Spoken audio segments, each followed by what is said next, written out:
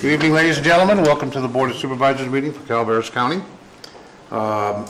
Before we get started, shall we have the Pledge of Allegiance?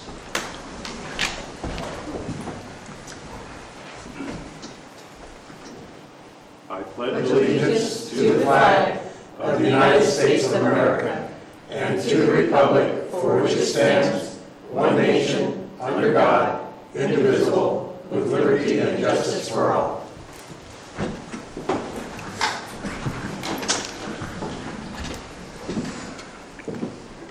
Okay, ladies and gentlemen, before we get started, we'd like to remind everybody that we will not have any clapping or boisterous activity when we have our speakers talk. You can move your hands if you'd like. That's good as long as it's quiet. We like to make sure that everybody gets proper respect, speakers and board and chambers. So we're going to kind of keep an eye on that. And with that, I'd like to go directly to public speaking. Madam Clerk, could you give us you don't want it? Recognition and acknowledgement. Oh, I'm sorry. I'd be happy to read that. Do you want to read it? I'm sorry. So I don't We know- have announcements by board, I'm sorry. Yes. Is there any announcements by the board? No. Yeah, I was at a meeting earlier today. It went quite well. Okay. It's good? I was at a meeting, it didn't go as well for me. Good? Obviously, you didn't put your sticker there for your microphone. Supervisor Gurman. Recognition and acknowledgements. Supervisor Mills? Yes, this is to adopt a proclamation recognizing February 6th through February 10th of 2017 as Kindness Week in Calaveras County. And I have a proclamation before me that's, it says Ripples of Kindness Week. Very nice. Whereas National Random Acts of Kindness Week will be observed February 6th through February 10th, 2017, and whereas Calaveras County has participated in Random Acts of Kindness Week since 2010, and whereas all who live and or work within Calaveras County are encouraged to practice random acts of kindness, a tradition started in Angels Camp by the Jim Brigance family, and now therefore be it proclaimed. And I can't do that yet, so I'm going to call for a motion. I would entertain a motion to accept the resolution, I'm sorry, to accept the proclamation. So moved. Moved by Supervisor Tofinelli. Second, please. Second? Second by Supervisor Garamendi. Any discussion? Public comment. Any public comment?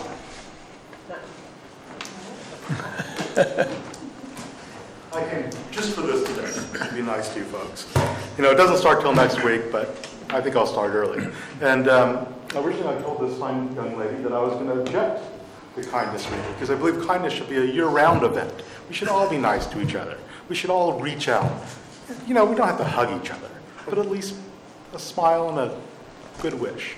So, with that, I brought you jelly beans. I'm not sure if the new board can accept these, but Yep. Bribery. one for Clyde, one for Supervisor Platt, one for Supervisor Mills, one for Supervisor Olivera, Yeah, don't take that out of mine either. Supervisor That's all Garamendi, mine. one for Supervisor. Can I have yours, Supervisor Mills? Sure. I know what you used to be. One for Mr. Lopez. One for the beautiful Miss. Oh, you are done? Yeah, I did. One for the beautiful Mrs. Megan Smithfield. I hope her office is kind. One for Diane. And one for this young lady over here. I'm going to violate the rules for in order to be kind to me. You shouldn't have. Oh, by the way, I had to go to the gas station because I actually wasn't prepared to come here today. All right, thank you, Mr. Slotin. No Thank you. thanks. Public comment, any other public comments on this agendized recognition item? Okay, bring it back to the board. Any more further discussion by the board? Thank you. We have a motion, a second. Call for a vote. All in favor indicate by saying aye. Aye. Opposed by no. Okay, now therefore be it proclaimed that the Calaveras County Board of Supervisors recognizes the week of February 6th through 10th of 2017 to be Kindness Week throughout the county. Be it further proclaimed that the Board of Supervisors declares that the County of Calaveras is deemed a random acts of kindness zone during the week of February 6th, 2017, and that the residents and visitors continue to observe the Ripple of Kindness project through 2017. And I think we have a representative here for this. We have a representative. Could you please come forward, ma'am? You can identify yourself with the microphone for us, and we'll make the presentation. My name is Donna Carollo. I work in your assessor's office. Oh, very good. I'm standing in for Jim Bergantz tonight. Okay. Thank you for taking the time to come. Thank you. Once again, I do want to just thank all of you. We're all very grateful, all of this, that work each year with the Kindness Group. I actually worked with Jim Bergantz many years ago when we started this, and we handed out dozens of roses. People drove in, they just chose the color, and we literally gave them a dozen roses that were all wrapped up in tissue and asked them if they would give a rose away as a kindness gesture, and that's how it started. It was spectacular, and it's gone on ever since. I really want to especially thank a few local people that have really donated a lot of their time and money to support this. Kathy Zancanella and Mike Taylor, and especially former Supervisor Marita Calloway and Gay Callan, who have continued to make donations. There is a website. It's listed on the ribbons at the bottom if anyone is ever interested. It says www.seedsofkindness.com. You can get a lot more information and so forth on there. And just once again, don't keep the blue ribbons now. The idea is to sign it and share it with someone. I was actually going through some of my stuff just not too long ago in the office, and I found probably half a dozen of them with signatures all over them that people have passed on. So thank you all once again. I have a question. So I'm supposed to give all these out to someone with an act of kindness? Yes. Pardon? Yeah, you're not to keep it. You guys gave me all of them to me. Well, you're going to be a pretty popular guy, Supervisor. Oh, okay. You're going to be a real popular. We gave you a job, you didn't know it. Yeah, it's slick how you did that. Thank you very much, folks. Thank you. At this time, we'll go to public comment, and I'm going to let Madam Clerk read our admonition and let us know what's going to happen. So public comment. Any item of interest to the public that is within the subject matter jurisdiction of the board and is not posted on the consent or regular agendas may be addressed during the public comment period. California law prohibits the board from taking action on any matter which is not posted on the agenda unless it is determined to be an emergency by the Board of Supervisors. If public comment is completed before the 30-minute allotted time period, the board may move immediately to the regular agenda. Actually, to the consent agenda. If public comment is not completed during the allotted time period, it will be continued at the conclusion of the regular agenda in order to provide an opportunity for the remainder of the comments to be heard. Don't have anything to worry about, Megan. It's okay. Okay, ladies and gentlemen, public comment will be limited to 3 minutes per speaker. Well, I got to see the end of your, yes, I see the clock. And I believe if I'm interrupted by a supervisor, I get extra time, so you better watch out. I just saw the end of the meeting today, and I understand that some people were disappointed. And some of the audience were disappointed as well. The people of Calaveras County elected you to make hard decisions, and you made some very hard decisions. I got to commend Supervisor Garamendi for his very adamant view, and he is right. 70% of the marijuana grows are in his district, but it's an issue that faces the whole county, and it's an issue that had to be addressed by all the board members, and I thank you for doing that. You know, I want to sell my property. I don't care if it's a drug lord or if it's a, a medicinal marijuana person, or if it's a if it's a religious organization, those things don't make much difference to me. What does make a difference to me is stability. And we hadn't had stability in Calaveras County for a few years because of marijuana. And the vote today was a reaction to the extreme actions of the past 2 or 3 years. And that's the way I want you to look at it. I don't want you to look at it as if marijuana will never have a place in Calaveras County. It just might have a place on May 2nd in Calaveras County. But if it does have a place in Calaveras County on May 2nd, it has to be a place that is regulated, a place that is inclusive of all the people in Calaveras County's safety and wants. It's just not one group. And part of what happened last year is in the urgency ordinance, we gave everything away. We gave them everything that they wanted. In the permanent ordinance, if we do have one, we should give them one thing more, and that is a 1 acre grow size, if we do have that. If we don't have it, I think that we all have to accept that. Some of us might have to go, move away. Hopefully I move away before you guys. Mr. Slotman, address the microphone for us, Okay, please. yeah. They can't hear you on TV land when you turn away. You're not supposed to use my name, by the way. I'm sorry. We'll work on that. But I do thank each and every one of you for the work you did today. Thank you, thank you, thank you, thank you, thank you. Thank you, sir. And thank you, Megan. Carl.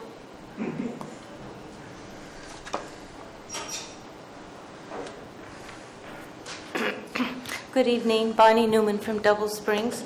Last week I didn't quite have a chance to finish what I was talking to you all about, the unstable funding with the IHSS program, and how at one time somebody spent a day in the life of a home care worker, and it opened their eyes and softened their heart to the experiences that home care workers live on a daily basis with their clients. And what I thought of would be helpful for you all, because you are our governing board, I would like to challenge you to spend a day in the life.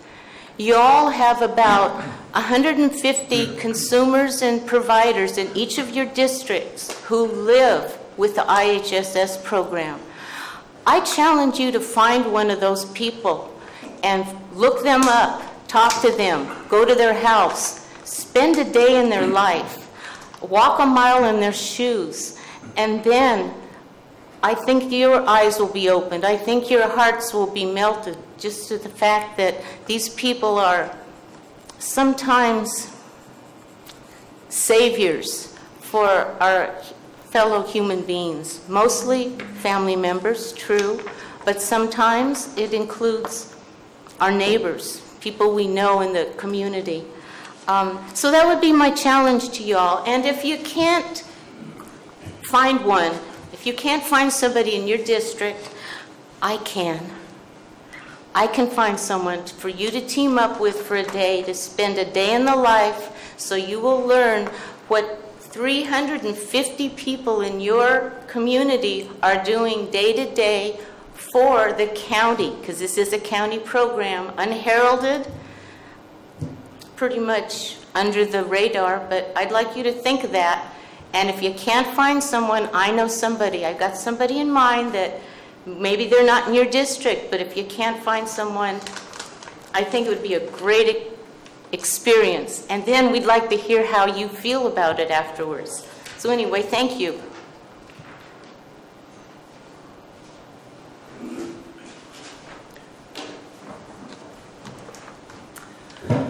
Hi, I'm Megan Guthrie again. Thank you for that. So, I would love to invite each and every one of you to my home. I am an IHSS worker for my daughter, and I am trying to have a cannabis farm, CBD, for children and seizures. And I would love to reach out and have each and every one of you up at my home so you could live a day in a life in my shoes with my daughter, and you could see the struggle she has on many fronts, in social services, in school, in her quality of life, in her sickness and her struggles, but her gains and what she does to push edges, in her ability to live life grand and go sit skiing and skydiving and bungee jumping, and the beautiful things she brings to this world, and what she can teach each and every one of you, and what we could learn from her. And maybe if you spent a day with us, you might have a little bit more of an understanding of the medicinal cannabis, because I really feel like we are so unheard and lost, and that there is such a real need, and the quality of medicine and the farmers up here that are giving good quality medicine that my daughter will not have, and she will not have those rights to live this life. And I think unless you come up to my home and live that day, I don't think anyone can really understand it. So I open my home to each and every one of you, and I really hope that you come and spend a day with me. Thank you.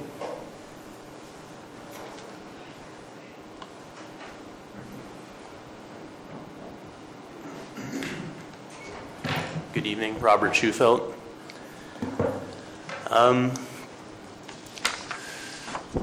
It was a day today, and I've written everyone on the board, and I've talked to many of you on the phone. Through repeated efforts, I've been able to achieve that level of communication. And it feels strange that I feel like I have to communicate the same message again today, and that when the board made its decision, it showed a very ugly political face today. These are decisions that the people are about to make, and we are in the midst of a program that is by the sheriff said to renew the urgency ordinance. Very rarely do I feel like I would agree with the sheriff over our elected officials. And it just kind of shows a lack of accountability, I think, to the greater public of Calaveras. And I'm not sure who we think we're representing up there. And I had to go home, I had to feed my child, I had to explain to my wife, I got to go back. I can't not go back and register my disappointment with the direction that you guys chose to take today. It is, it's difficult for me to speak about this right now. And you guys are going to get a permanent ordinance that's going to go into effect on May 1st, and then we're going to vote on May 2nd. I mean, the timeline, it's insane. It makes no sense. Everyone who works for this county thinks the best course of action is to renew the urgency ordinance. They had, fact-based arguments behind this conclusion that that's the best choice and the best course of action. And it was disregarded. We have a thing. There are people who can't grow next year because of the urgency ordinance. There are no new people who can grow this year because of the urgency ordinance. We have a regulatory framework that is working, and it's working slower than anyone would want. We had to harass the county to get our stuff registered, but we did it. And now through actions of this board, not through the people, it's going to get taken away. And there's a lot of arguments that could be had that, it's a representative democracy, but we have a thing that's about to happen. It's a vote. Why you guys taking it away from the people is beyond me. Thank you, sir.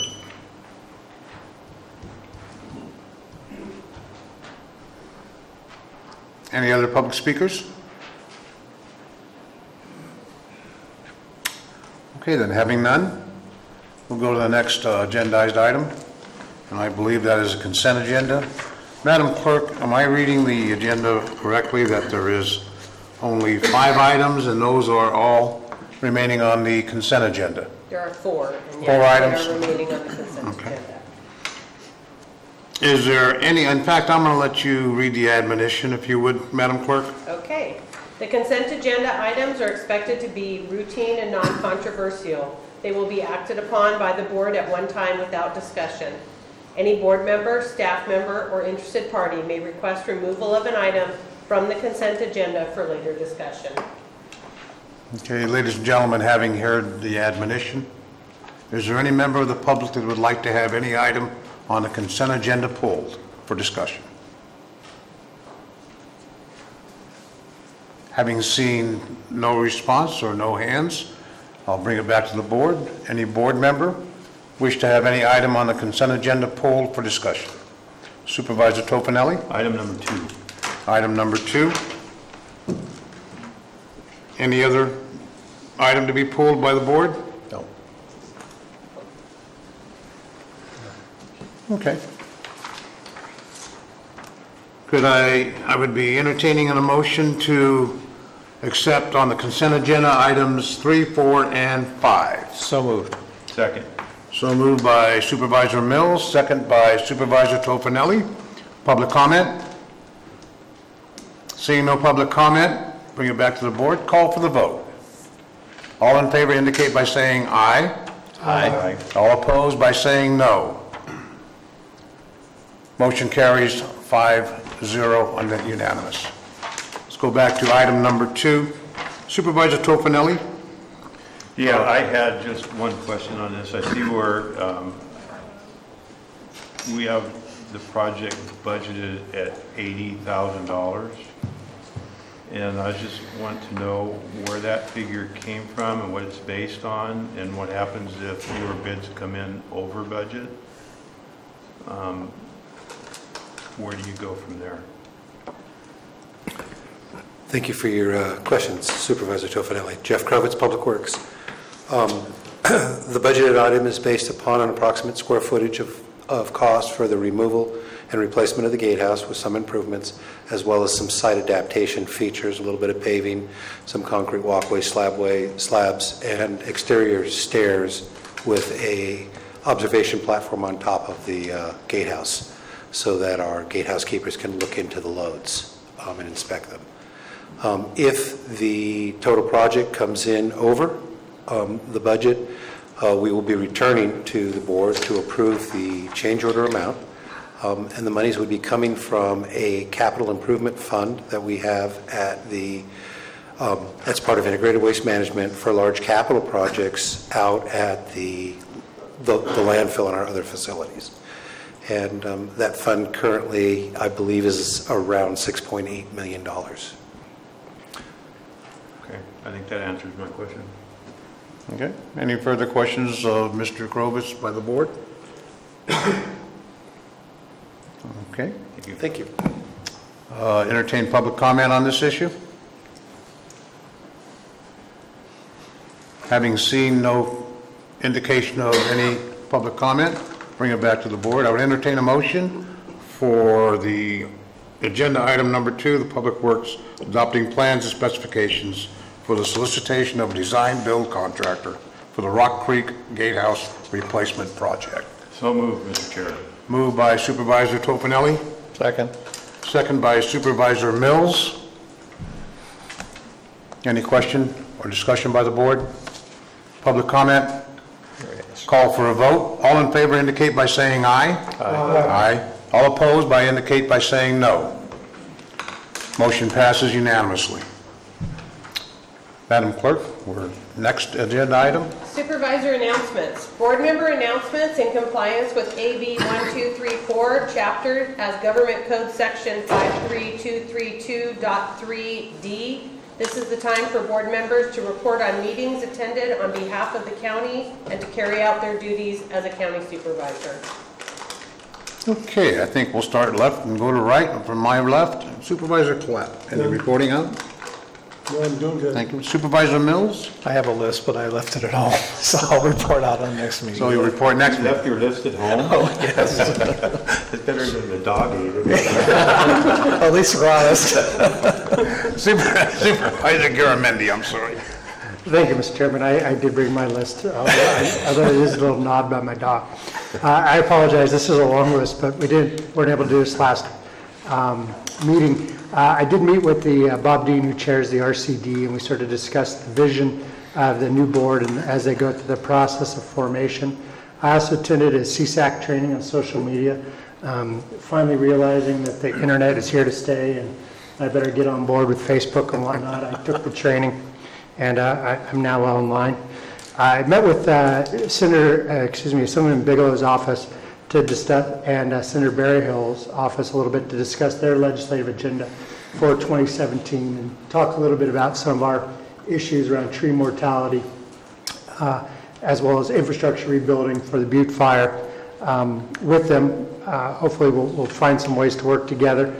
I attended the RC meeting on behalf of the county before I got appointed to the spot at the suggestion of the chair, where Assemblyman Bigelow was honored for his leadership and talked about a lot of the issues that are facing us. As Ms. Newman pointed out earlier, IHHS is going to have major funding issues with the state of California withdrawing their funding, so we need to stay very close and on top of that. There's other issues that are going to be facing our county, including the potential repeal of the Affordable Care Act, also known as Obamacare. And the state, what will happen to our counties is the state decides to be a bulwark against the federal changes. If we decide to continue, if the state decides to continue with the Medicaid and Medicare expansions, it's going to have massive impacts upon our county because we won't be getting up to $15 billion from the federal government to our state.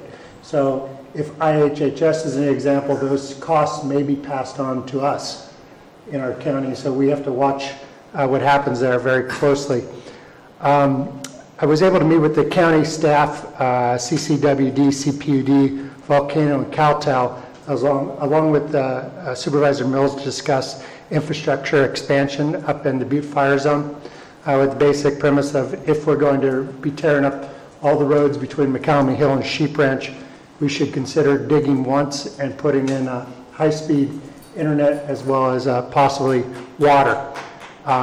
And that was very productive, and I really appreciate Supervisor Mills joining me at that meeting.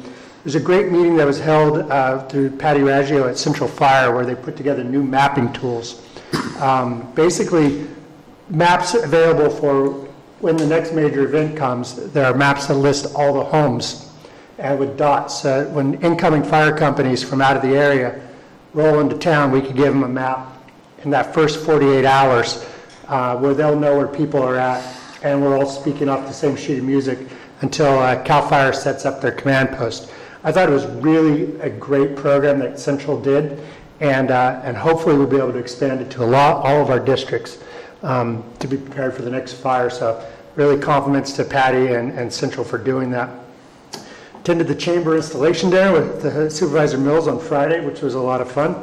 And shout out to Lumberjack Days for their crab feed last weekend, where they raised money for scholarships up in West Point, as well as the Mokel Lions, who had their annual enchilada feed, more scholarships for our students. So we got a lot of good people in our community doing good things for our community, and they always deserve recognition. That is my report, Mr. Chairman. Thank you very much, Supervisor Garamendi. Supervisor Tofinelli. Well, I don't have quite an extensive list as Supervisor Garamendi, but I have a meeting scheduled tomorrow at 9:30 a.m. in Wallace with Peter Maurer to meet with the owner of the logging grinding operation down there and some of the constituents to go over what we can do to relieve some of the noise problems down there and some of the operations going on down there. I also have a COG meeting tomorrow at 5:30 here in the board chambers. And that's all I have to report. Okay. Thank you, Supervisor Tofinelli. My turn. On the 11th, I attended a local tree mortality task force meeting. We got good news on that. We are now in operation with our curtain burners at the Vallecito Correctional CAL FIRE area. That's a temporary site while the storm has rendered the proposed site next to Red Hill inoperable until we get some rock in there and get that prepared. That operation was actually in effect right now, and they are taking care of our slash and dead tree due to the bark beetle situation up on Highway 4 area, and that's going to be an area also for your district Supervisor Garamendi. And that evening on the 11th, I attended the school meeting regarding Proposition 14 at Bret Hart. That was a closed meeting, for school district personnel to provide a work session on the effects of Prop 64 as it affects our schools and what can be expected and what has happened in the past and the problems they're dealing with. Basically, it was a workshop situation that a lot of information was being able to be exchanged and was very helpful. I attended that also with Supervisor Mills and Supervisor Garamendi attended that also.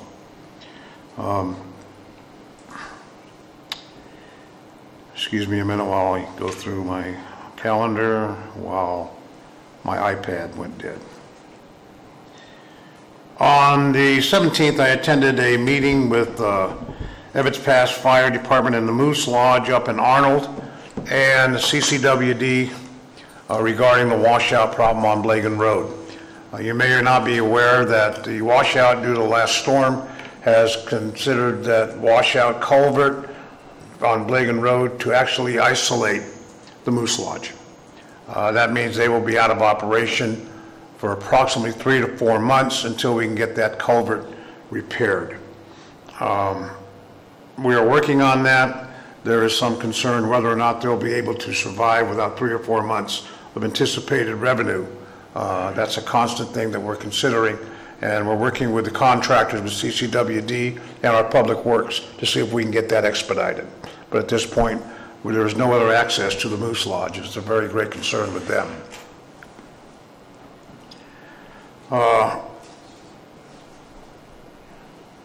Excuse me a minute.